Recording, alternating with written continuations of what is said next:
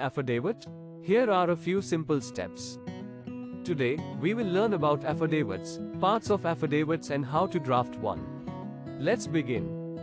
First, we will understand what an affidavit is. The affidavit is a written statement sworn before a person having authority to administer an oath.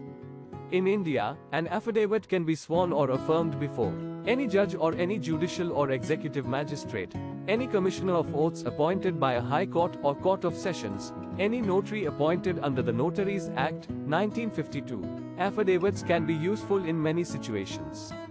Many government forms include affidavits such as driver's license applications, vehicle registrations, voter registrations, etc. What are the parts of an affidavit? Let's discuss. The basic form for an affidavit has 4 parts. 1. A statement that the person is swearing under oath to the truthfulness of the information contained in the document. 2. The entire information that the person wants to say.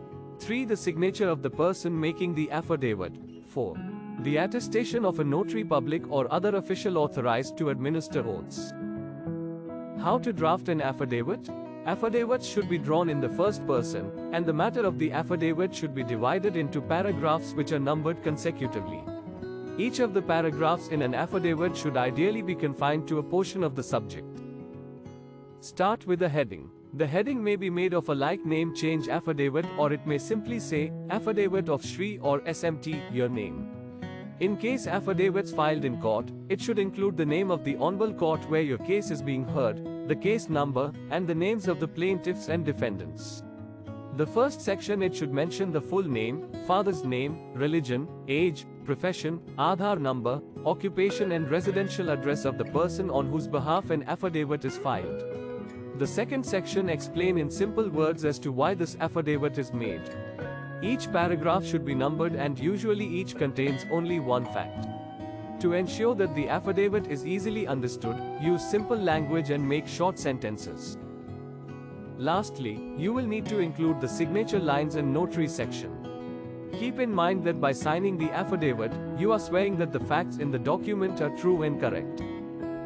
For any change in the affidavit, in case of changes or alterations to an affidavit, changes should be authenticated by the initials of the officer before whom the affidavit was taken. Making any statement that is not true in an affidavit is technically a violation of the law and you can be fined or even imprisoned for committing perjury, Section 34 OC-RPC.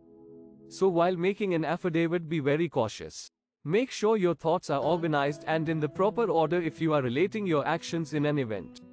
Do not use inflammatory language.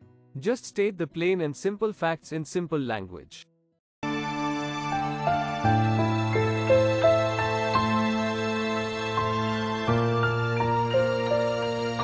Please like our video, share, and subscribe. Thanks for watching.